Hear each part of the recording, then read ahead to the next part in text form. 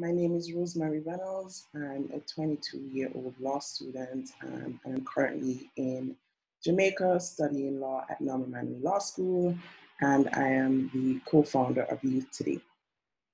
Awesome. So how long have you been at law school so far? I just started in September, so Wow. first year, yes. And now we're in a pandemic, Yes. and you're kind of stuck in Jamaica, aren't you?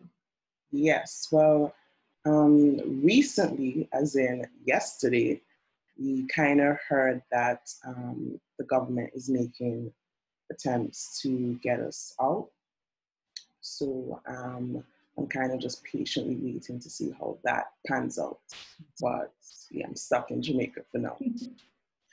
I guess can you try to take me back to when the news of this initially was breaking and people were first going into this lockdown mode that we're now, I guess, 3 weeks in Antigua into? What was it like in Jamaica as a student experiencing this? Well, Jamaica recorded its first case way before Antigua. And I remember when we all heard the news because we were in our lecture, and all of a sudden everyone was whispering and talking over the lecturer. And she kind of stopped the class and she was like, "What is going on? Like, I'm trying to teach." And then someone blurted out, like, "Ma'am, COVID is in Jamaica." So it was a whole thing, and the whole class like erupted. That was the Tuesday, I think, and by the Thursday they had canceled classes. They had canceled school.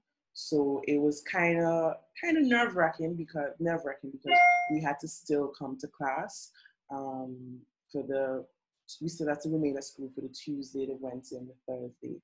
So you're coming to school and you're just like, and anyone who like sneezed or coughed, you're kind of like looking at them. Yeah. And I was in a class, and because sometimes the rooms would get a little bit stuffy, so it would mess with my allergies. And I was like battling this sneeze, and I sneezed like very quietly, so okay, nobody realized. And I was telling one of my friends, and her friend was like, "I saw you and I was watching you." So everyone was kind of like, a little agitated. But by the Thursday, I think they recorded their second case. I may be wrong, but they had recorded their second case, and they said, I already made the determination, like, I don't think classes are going to happen for the Friday. And they sent us an email and said, yeah, no more classes. We'll be resuming online from the Monday. So we've, unlike UWI students who had a break and are now just entering, online classes, we've been doing online classes all this time. Okay. Wow. And so how's that actually going, the transition from, going to your classes physically to now having to be at home and doing everything? How is that for you? Well, the program I'm in, we're required to dress a certain way. So it's not really like undergrad where I can just like throw on my sweatpants or, jeans and a t-shirt and just head to class. So we're expected to dress kind of like business casual. For certain courses, we have to dress like more professional with a suit. So it was a bit of a break in terms of like the get ready process. When you have like 8 a.m. classes, and you have to be getting up at like 6 a.m. to make sure that you're ready and everything. So that was kind of a relief, but at the same time, because the majority of our online classes are finished by now, but doing the online classes, it took a lot of discipline. Because, the bed is right there. I'm on my laptop. YouTube is right there. All the social media is right there. So it took a lot because when I'm in classes, I can't necessarily be on my phone all the time because, the lecturer's going to give you a kind of look and they're going to make a comment. But when I'm here, like, no one sees anything, no one, so I can do whatever I want. So it was a bit hard in terms of the discipline and kind of adjusting to that. Mm-hmm. You feel like you have it down now? I think so, because even though like I may have like zoned out in 1 or 2 classes, what I like about this is that the classes were recorded. So right now I'm in the process of like going through over my notes, and I have, you know, the opportunity to go over the recordings, which I would never have had the opportunity if we still have face-to-face lectures. So that is one of the plus about it. And I can just sit and I can go at my own pace. When the lecturer makes a point I didn't really hear, I can always go back, I can always pause it, make my notes. So I guess that has been a big plus in all of this. Cool. And so what about your family and friends back in Antigua? Have you been able to stay in touch with them? And is everybody doing okay, sort of? And how are you dealing with kind of being disconnected that way? My family they were pretty, I think they've been pretty like chill throughout this whole process. That's nice. Yeah, it really is nice, and it's very refreshing, because I was a bit, you know, sometimes I would get a bit anxious and a bit agitated. And what I would just do, I would like call my sister, I would call my mom, speak to my family, and they would just like, you know, kind of calm me down in a way. Most of my friends, well, most of my Antiguan friends that were here have already left. They got to leave before me, but like we've kept in constant communication. I don't think I've ever like spoken to my friends this much. And this has been another like plus throughout all of this, because like older friends that I've had, like friends that I've had for like 10 plus years, where we don't really like speak every single day. Like now we're making more of an effort to like connect, reconnect, we talk more, we're expressing ourselves more. And I feel like I've gotten a lot closer with like, you know, my really close friends. So I guess that has been a plus, but they've kept me sane throughout all of this. Because, you know, I can't necessarily leave and socialize with the friends that I still have here. So I'm glad that we have the technology that we can still keep connected. But everyone's fine back home. Everyone's keeping safe, practicing social distancing. I remember Antigua's on a 24 lockdown, so it's not really much they can do. Mm-hmm. So yeah. Yeah, well, I'm glad to hear that everyone's doing okay and that they're helping to keep you calm and steady as well. What exactly are the lockdown or social distancing parameters that you're operating under in Jamaica right now? Like Antigua's 24 hours, but is it different there? No, it is not 24 hours here. I don't want to say as yet, but I feel it's a as yet kind of situation. There is a curfew in place. The curfew, I think, right now is 9 p.m. Over the Easter weekend, they had brought it up to 3 p.m.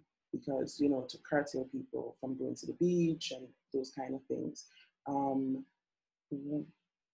I'm not really too sure like how other institutions have like put the social distancing policy, because since school was out, the only times I've left my room were to go to the supermarket, and I could see the social distancing there. Like there's a tent outside, everyone has to line up.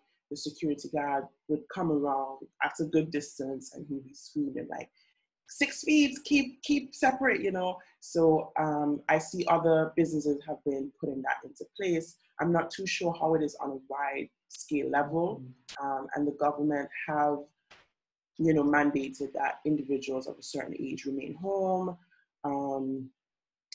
If you are of a certain age, you must wear a mask. So it's unlike Antigua where everyone has to wear a mask. It's only those who are of a certain age and those who, let's say you have like a little cough or sneeze that day, or, you know, you feel like you have a pre-existing condition. Those are the only people they're like mandating to wear a mask.